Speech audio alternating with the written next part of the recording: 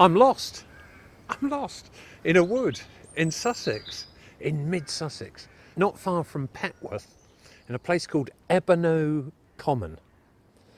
And it's lovely.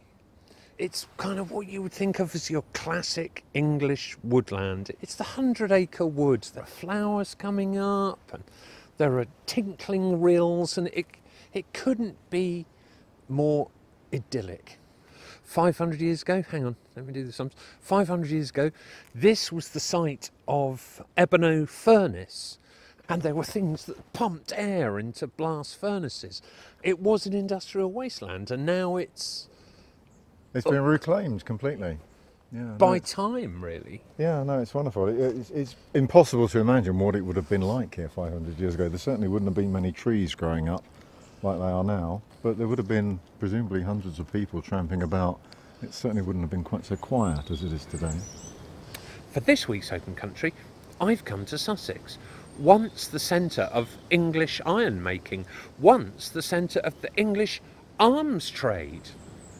Clearly not anymore. Now it's pretty, and I've come to meet Sussex naturalist Richard Jones. We've emerged by this beautiful pond. Pond wildlife is incredibly diverse. It's very difficult to see because most of it, of course, it's invisible under the surface. But we can poke around in the shallows a bit and splash about, but so much of it is just invisible in the centre.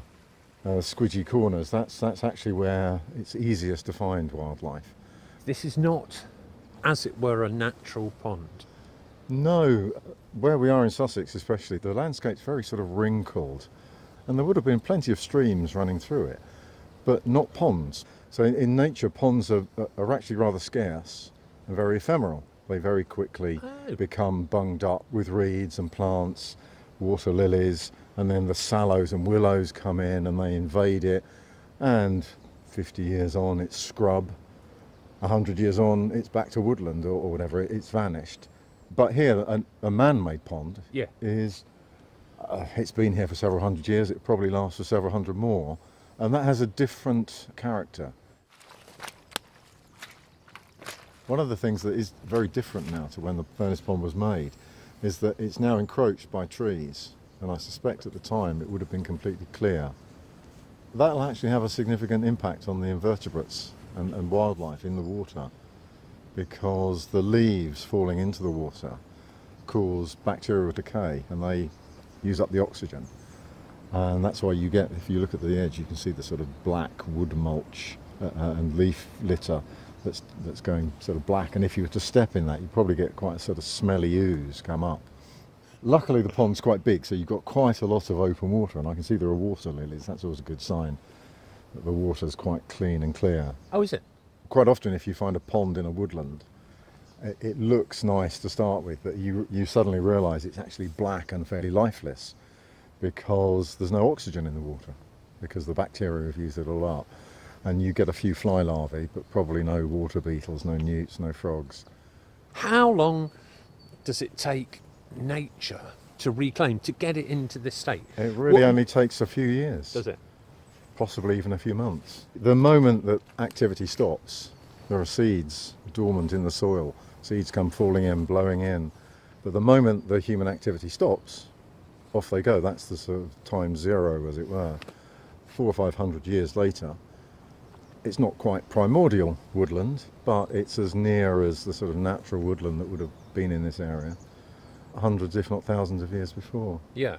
Sussex has got to be one of the most heavily wooded counties of England. Yeah, I think that's partly because between the North and South Downs, the Weald that you have, it's quite uneven country. The soil is quite acid, which is why you've got lovely heaths with heather growing everywhere, which of course is notoriously bad for agriculture. But yeah, the woodland would have been here because it was the least attractive area to actually farm, to plough, because it's so muddy and squelchy everywhere. So this whole area is now, from bleak industrial landscape, is now a nature reserve run by the Sussex Wildlife Trust, which perhaps all bleak industrial landscapes will end up.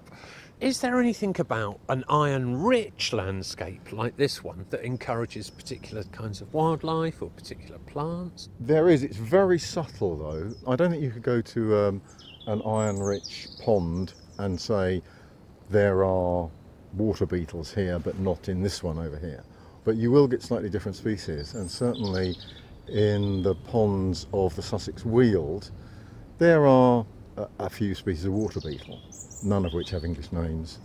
Hydroporus longicornis is one that only occurs in a few ponds on the Sussex Weald, and that's possibly because it's somehow evolved a tolerance for the iron in the water, but it's not going to have as big an ecological effect as, say, other chemicals which are the results of pollution, and it actually much less of an effect than simply leaves falling in. So there will be different species, but it's very subtle, and it will be the sort of thing that only an expert peering down a microscope looking at individual hairs on the individual legs of water beetles or flies or whatever would be able to distinguish. Yeah, because in a way, given that this was an iron-rich landscape with lots of trees which would have occasionally burnt, I guess the pollution isn't one of the things that's left from 500 years ago iron workings. Do you know what I mean? There was iron here, and there would have been charcoal. And... Yeah, it's a slightly different idea of pollution to the one we have nowadays. Certainly those pollutants would have had an effect on a day-to-day, week-to-week basis here, and they're nowhere near as toxic as, say, the runoff from a road, which has petrochemicals or metallic substances in them, which can do real damage in waterways, and also much less of an effect than agricultural runoff from fertilisers, which get into waterways and cause algal blooms and things like that. Now, what's that? What's this Slag. big lump of that's slag? That is slag. Unfortunately, it's what we would call undiagnostic slag, so it doesn't tell you what process it belongs to. But we can narrow it down a little bit. We can say that it is possibly from a forge, which would have been what they had here, or it could have been from a bloomery, which they also might have had here. So I'm going to get you to tell me about here before we go back to the exciting difference between a fanboys with 3 fanboys here. I am in, where am I? The Ashdown Forest? Ashdown Forest, that's right, yes. Newbridge. Yep. With Jeremy Hodgkinson and Jonathan Prus. Newbridge furnace. Here. Newbridge furnace was a furnace that was built in 1496 because Henry VII was about to engage in a war against Scotland, and he needed to make military materials for that war. This furnace was established for that purpose. It's worth pointing out that we're in the middle of a beautiful bluebell wood. It doesn't look like what we would think of as a furnace, or a blast furnace in particular. No, we are actually standing in what would have been the pond, so that water power could be obtained to pump air into the furnace through bellows or operate a hammer. The whole landscape, 200 years ago, 500 years ago, 1,000 years ago, this was somebody's workplace. The landscape around here was transformed by that need to work the land, to produce iron, to dam up the rivers, to cut the trees down, to make the charcoal, to dig the holes in the ground to get the iron ore out, and to make the trackways that they move the raw materials and the products. Gentlemen, I've told you I'm a fanboy. I've watched you trying to build the Weald and Iron Research Group building a bloomery on YouTube. Yeah. My wife caught me. You know, what's this you're watching? Yep, it is fiendishly difficult to do. The group's been experimenting with trying to make iron. We do make iron from time to time. We've lost that art. When you think Sussex, what do you think? You think maybe the Downs? Yeah, I think so. I mean, it's the Downs are prominent, but the Weald it's a different place. Kipling called it the secret Weald because, you've discovered how secret it is because it took you a while to get here. We were a bit lost. Yes, and it's easy to get lost in the Weald because you don't see the horizon in the Weald. Because you drive for miles and miles and miles, and you're driving through woods, really. For a long way, you know, it looks the same. It's where it gets its name. You know, Weald comes from the same origin as the German word Wald for forest. And the iron industry drew its resources from that, but also it remained wooded as a legacy of the iron industry as well. Furnaces like the one here at Newbridge could consume the wood from 2,500 acres of coppiced wood over the 15 years that it took to regrow it. 2,500 acres. 2,500 acres. So it was, you know, and there were 50 furnaces working in the Weald when there was a survey in 1574. You know, and 50 furnaces and another 50 forges which had to be there to convert the iron from cast iron to wrought iron, and that was another 1,500 acres of woodland. I think they reckoned at the height of the industry probably 9,000 to 10,000 people might have been involved in it in some way or other. Gosh, I mean that's a lot of people, and you know, vital to the economy of the area. So Sussex was arms manufacturers. Absolutely, yes. Very much so, Yeah. right, and right through until the second half of the 18th century. The 7 Years' War, 80% of the guns for the Navy were being produced here in the Weald then. How far did the armaments go from this bosky? Yeah, so the armaments that were made in the Weald tended to go wherever the English went, and then subsequently the British went, so that if you want to go and see the largest collection of iron guns produced in the Weald, the best place to go is Barbados. No. Yeah. Really? Yeah, because when ships landed in Barbados on their way to destinations in the Caribbean, they were required to leave behind a gun and some ammunition to fortify the island, and the place is absolutely stiff with the things. My name is Marchant, and I knew that my ancestors had come to Sussex from Namur. Right. But I couldn't work out for the life of me why on earth anybody would come from Belgium to Sussex in about 1500. It's to do with technology transfer. Blast furnace technology was mastered by people in the Low Countries and northern France, and large numbers of them came over, presumably including your own ancestors. From the bits I've seen, we're on is it the denizens list? Quite likely.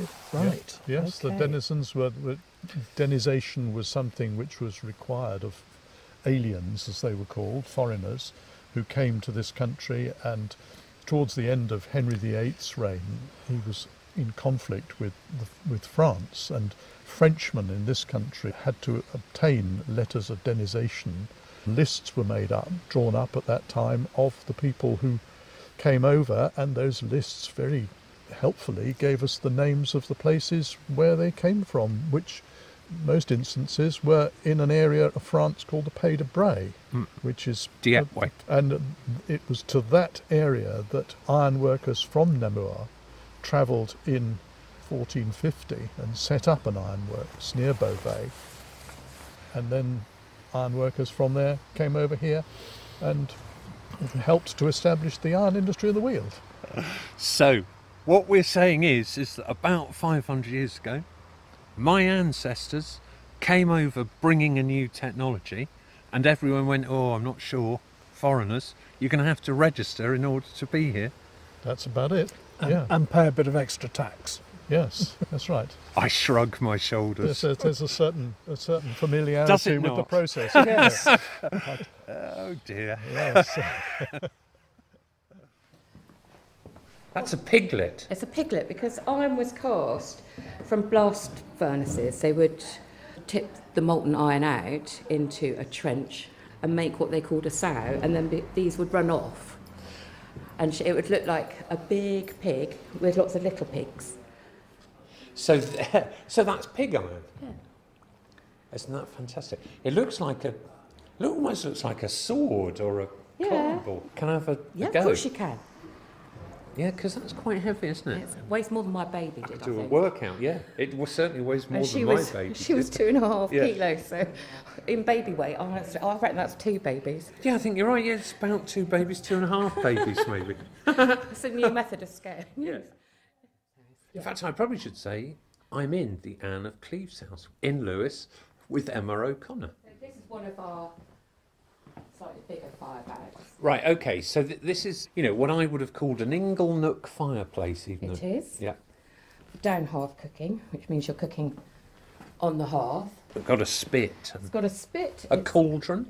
cauldron, used all cast iron, all produced within the Weald probably. Is it? Yeah, so this is a chimney crane and would allow you to manoeuvre, obviously incredibly hot and very heavy and ultimately quite dangerous, large vats of liquid around. Because in these, you'd have hot water going or a broth, but also you may then have a smaller cauldron or pot suspended inside to cook more than one object at like a more. bain-marie. Yes. Also, let's face it, you know, for Eye of Newton, Skin of Toad and all of that.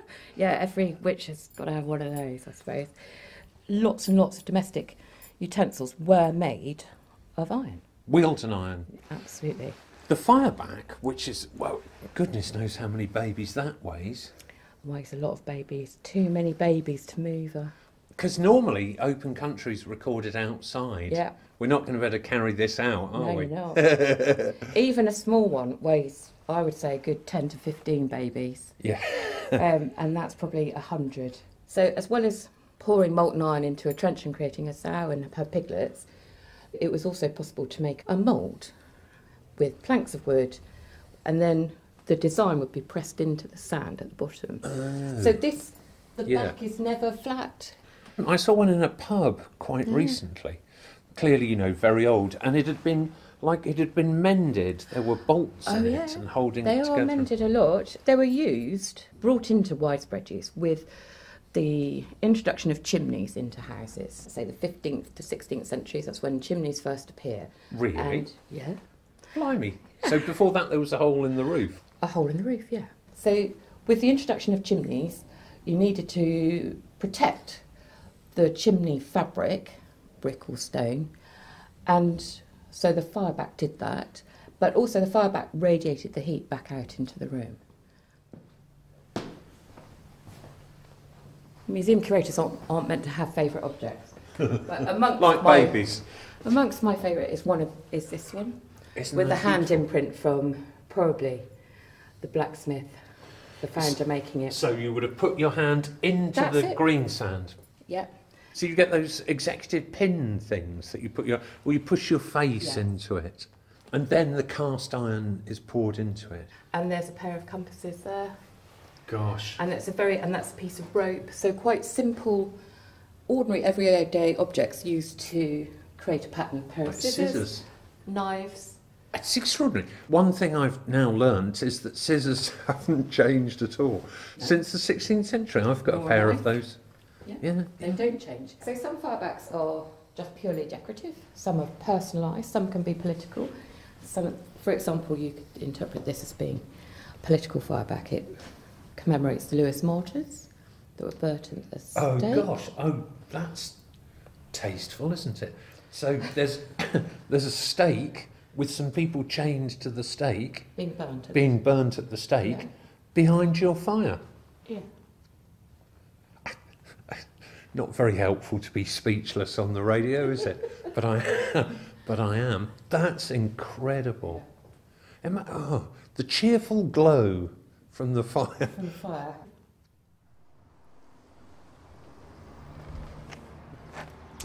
We've arrived at Glynde Forge for a bit of hot iron fun. You can hear it clanking. And it's a beautiful, fabulous, purpose-built arts and crafts building, dated 1907, with a great wooden horseshoe framing the doorway. You would have no mistake what this was for. And now I'm going to meet Ricky Delaney, who's a blacksmith, still working in the heart of the village. So what are you making? Just some tiny little leaves that are going to go on a gate. Yeah. But as you can see, they're all different, which is something you don't get if you buy off the shelf. I mean, all right, it says 1907, but not much would have changed here, surely, from... No. The way that blacksmiths in Sussex work, most of what they do is what they'd have done 200-300 years ago. Yeah. So they're not using electricity to weld, they're welding in the forge to create stuff like the gate behind you, which is as they would have done it hundreds of years ago, which creates a better product and more beautiful, in my opinion. Yeah. How do you know when you've got it to the right heat? Well, you forge at a yellow, you form at an orange. But it's by colour. By colour, yeah. You go to how, if you hit cold metal and you underprice a job, basically, they're the two things that will send you to how. But the more times you burn a bit of metal, the more times you're going to start thinking about how hot it is while it's in the fire. Yeah.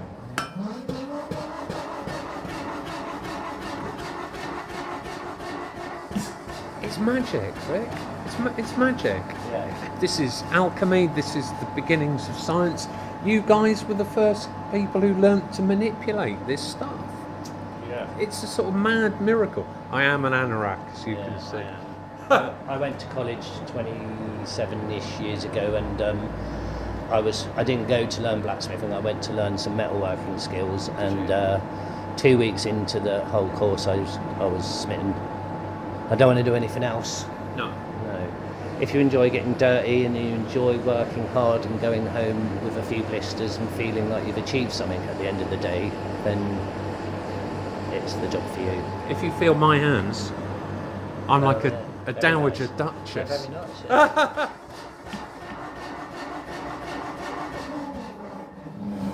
Blimey. Beautiful, isn't it? When It it is. starts, every time that starts, I go, oh, that's... And so that's the thing which they built the hammer ponds for. That's what they built hammer ponds in Sussex for, was to build a big water wheel Yeah. to make Trick a hammer. hammers. Mind you, that's elegant and beautiful too. But I guess the ponds are prettier even than an all days and onions. Yeah. What I'm going to do, reluctantly, is something with my hands other than making tea and rolling cigarettes. Okay, we're going to make a square point Yeah. and then make it into a round tape. Okay? Nothing can possibly go wrong. No. It is quite meditative, blacksmithing, because you can't really think about anything else while you're blacksmithing, otherwise it's not going to work and you'll hurt yourself. So, believe in yourself. I don't believe in myself. And I don't believe in myself for very good reasons. So the metal's hot, Yeah? coming out the fire. If you lift the hammer higher, Yeah. then you're going to get more weight down on the...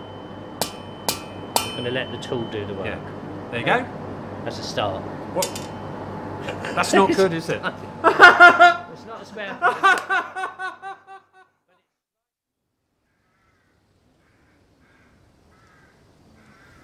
What fascinates me about this landscape is what's been lost, really. You can hunt for treasure, you can hunt for what iron made and for where the foundries were and the forges were, but what's been lost is the knowledge of how to produce iron from the ground. There's still people hitting hot metal, but it's made elsewhere. The landscape has fallen asleep again, and what's left are the birds.